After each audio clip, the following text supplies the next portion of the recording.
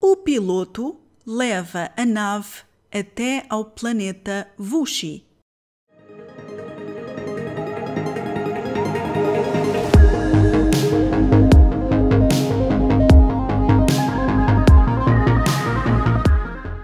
Today I have another mini story for you that focuses on the word ao, followed by the infinitive of a verb.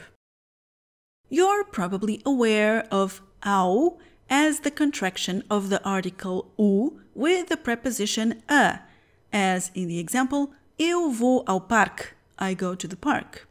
But in this story, I want you to learn how to use this word to say as. For example, as I entered the room, I saw him. Ao entrar na sala, eu vi-o.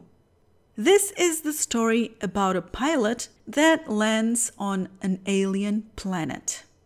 First, I'll read the story slowly and then at normal speed. O piloto leva a nave até ao planeta Vushi. Ao aterrá-la no terreno irregular perto de uma cratera funda, vê uma sombra a esconder-se atrás de uma pedra. Veste o fato de exterior e, ao andar até à cratera, ouve ruídos estranhos a vir do seu interior. Ao aproximar-se, retira a sua arma do fato e aponta-a na direção do fundo da cratera. Mas, ao descer, tropeça e rebola até parar numa zona escura. Sente alguma coisa atrás de si e, ao virar-se, dá de caras com uma criatura de boca aberta e uma fileira de dentes afiados a tentar mordê-lo. Grita e, ao tentar fugir, é agarrado por duas garras e arrastado para dentro de um túnel.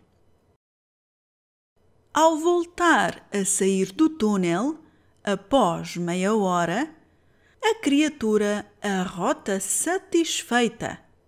Depois, olha pensativamente para a nave parada ao longe. And now at normal speed.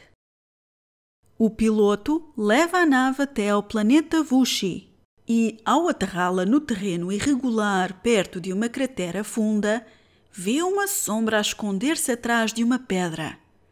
Veste o fato de exterior e, ao andar até à cratera, ouve ruídos estranhos a vir do seu interior. Ao aproximar-se, retira a sua arma do fato e aponta-a na direção do fundo da cratera. Mas, ao descer, tropeça e rebola até parar numa zona escura. Sente alguma coisa atrás de si e, ao virar-se, dá de caras com uma criatura de boca aberta e uma fileira de dentes afiados a tentar mordê-lo. Grita e, ao tentar fugir, é agarrado por duas garras e arrastado para dentro de um túnel. Ao voltar a sair do túnel, após meia hora, a criatura arrota satisfeita. Depois, olha pensativamente para a nave parada ao longe. E é tudo por agora. Até à próxima, querido ouvinte. Tchau, tchau!